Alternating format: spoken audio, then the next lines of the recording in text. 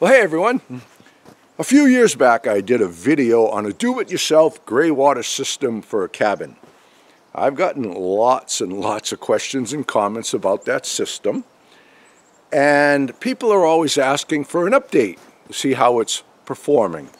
Well, I'm going to give you that update right here and right now, and I am happy to report that the system has been working flawlessly since the day I put it in. After between 5 and 6 years of full-time use, it's still performing just like I expected it to. All right, now if you remember, that was a very, very simple system, put in, dug by hand, next to no cost involved for the system. Now, a couple months ago, a friend of mine asked me if I would help him put in a system at his new cabin. Well, anyone who's followed my channel for a while knows that I'm not a nuts and bolts guy. I much rather make sawdust and dig in the dirt. So we traded services. He did some mechanic work for me, and I went up to his cabin and we put in a system. Well, now that we had a machine to work with, okay, he hauled my backhoe up to his cabin. He had sand delivered. So I had much better material and much better equipment to work with, so we put in a much better system. So I did a little step-by-step process of what we did over there, and hopefully it'll give you some ideas for a system at your cabin. All right, folks?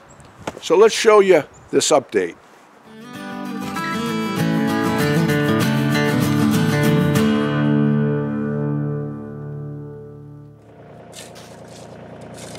Once we determined where to put the system so that it would be slightly downhill from the cabin, I dug a trench wide enough to accept these 55-gallon drums that I cut in half. The performance and longevity of a septic system will be determined by the composition of the soil it is set in. The ground here is hard-packed clay, which is better for holding water than it is for leaching it.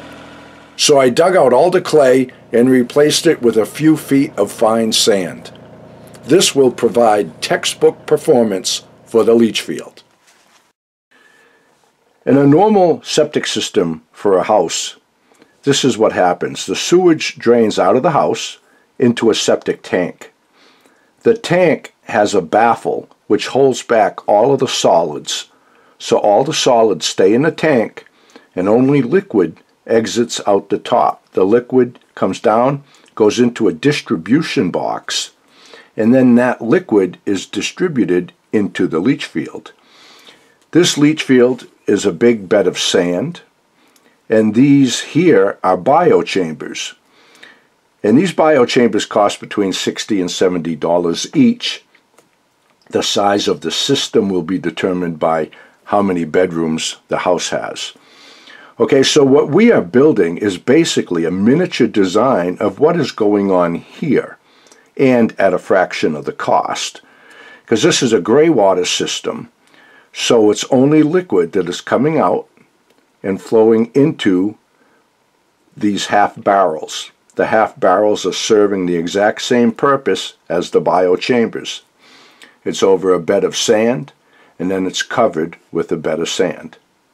So it's just a miniature version of a household septic system that is used for gray water. I'm using these barrel sections as a low-cost alternative to biochambers. I cut them with a circular saw, but a jigsaw or sawzall will also work. Since I'm installing a half-dozen barrels in line to make a continuous chamber, I'm removing the ends but leaving a few inches of plastic around the perimeter. This will add strength and prevent the system from being crushed. I'm adding an upgrade to this one. I removed the bottom from the barrel that I will set vertically at the head of the system. I also cut a radius at the top of the barrel. This will serve as a starting point for my chambers.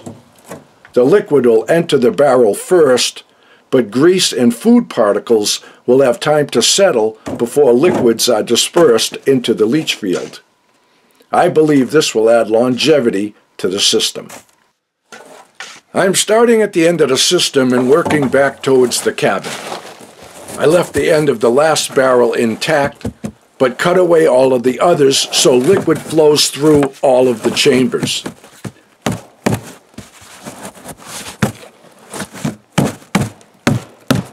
I'm using strips of old tarp to cover the seams between the barrels and packing sand tightly around them.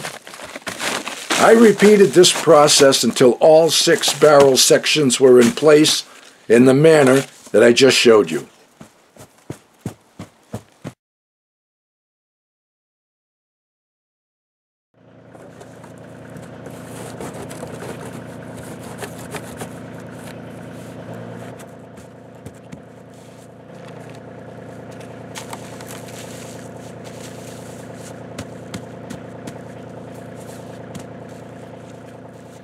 Then I installed a head barrel and filled sand around that. Then I packed in sand in and around the entire length of the leach field.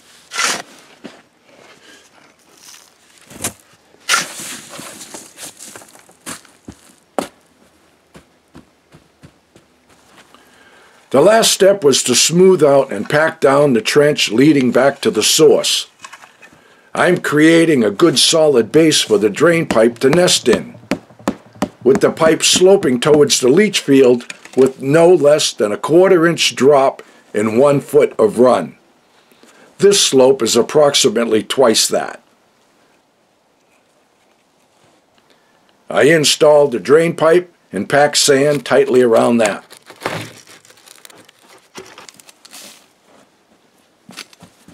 Since the discharge line was fairly close to the surface up near the skirting of the cabin, I wrapped it with bubble foil, even though it wasn't really necessary.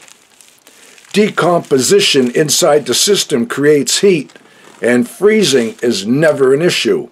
But what kind of a project would this be without a little bit of bubble foil in the mix? Would you expect any less of me?